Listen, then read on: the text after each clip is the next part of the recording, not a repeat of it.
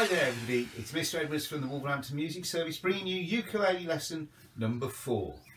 And in this lesson we're going to start exploring using chords. Now a chord is very simply 3 or more notes played simultaneously. You play them together, you get a nice rich thick textured sound that's perfect for putting vocals on the top or melodies from other instruments. For instance, here's a couple of chords. Here's a chord of C. If I play the open strings, listen. I add that finger, get a lovely sound now, chord of F. And when we put a set of chords together, one after another, we get what we call a chord sequence.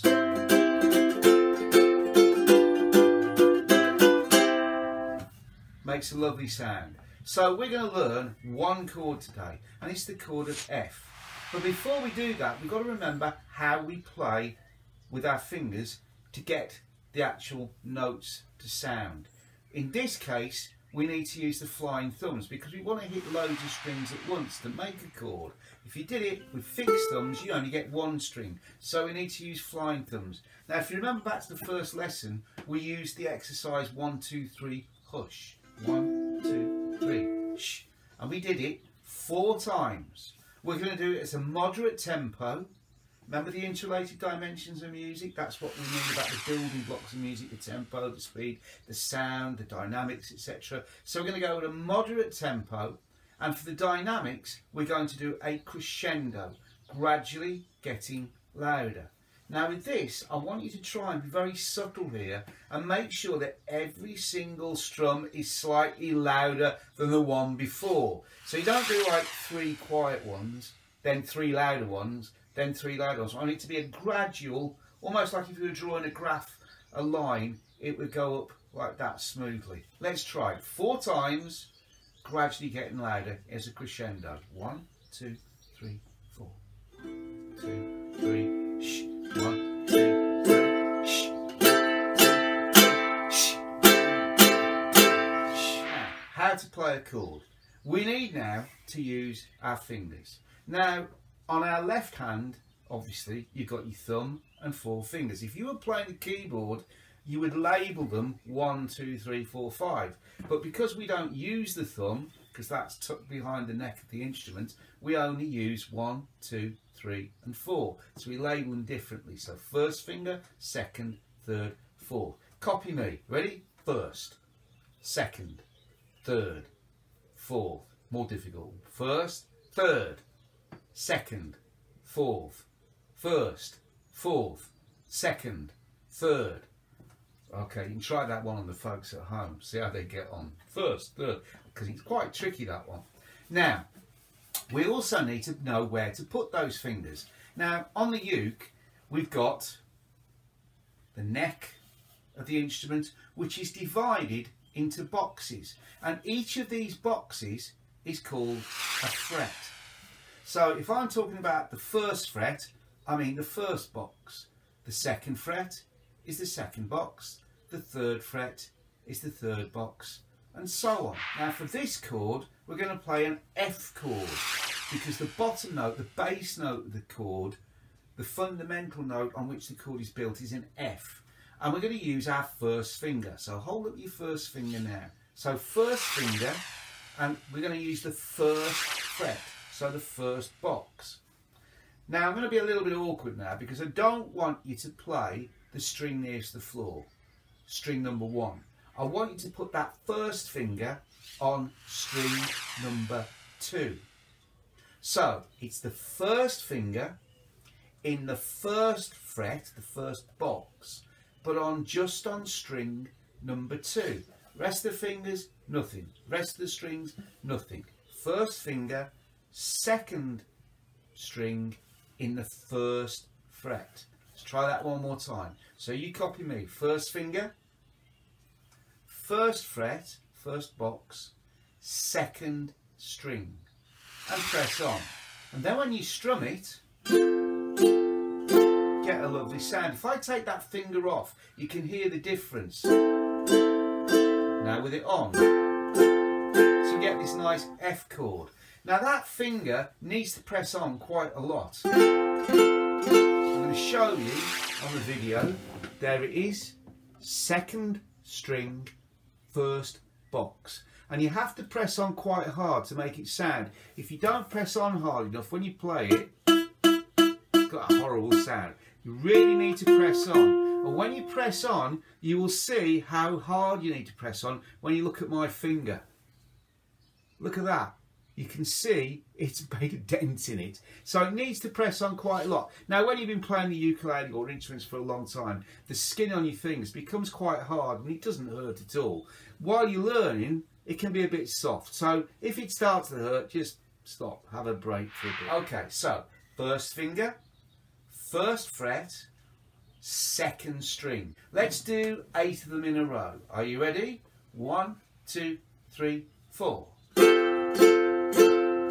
5, 6, 7, stop. Let's do 4 of them. 1, 2, 3, 4. Stop. Let's do 2 of them. 1, 2, 3, 4. And now let's do 1 of them. 1, 2, 3, 4. Now, how do you learn to play chords? If you've got your finger on and you just leave it there for the next 20 minutes, you're not going to remember it. So the way that you learn it is simply take it off, put it back on, look at it, check it. And don't forget, use the idea. First fret, second string, play it. Take it off, first finger, second string, first fret, play it. So you do literally off, on and off, just a few times until you think, yeah, I remember that. But always remember, it's the chord of F. I'm great because I always play chords and I think, what was that chord? I forgot what it's called. Right? So always think F chord, first finger, first fret, second string, F chord. And you do it again and again and again, learn it like that. Now, we're going to learn a song to go with it today. Are you ready? So, first finger, first fret, second string, strum along, and then while we're strumming, I'm going to sing you the song and I want you to sing it back to me, one line at a time. You ready? Join in and listen. Frère Jacques, Frère Jacques, dormez-vous, dormez-vous, sonnez les matines, sonnez les matines, ding dang dong, ding dang dong. So hopefully you'll have copied back the melody by singing yourselves. But you're playing as well now. You've all turned into Ed Sheeran because you're singing and playing at the same time. Lots of people get really hung up and think, oh, that's really difficult. It isn't. It's easy, isn't it? Let's put that finger back. This time, I'm only going to sing each line once, so you sing it back with me. I'll sort of mouth it the second time, so because we don't want it to go on forever. Right? Are you ready?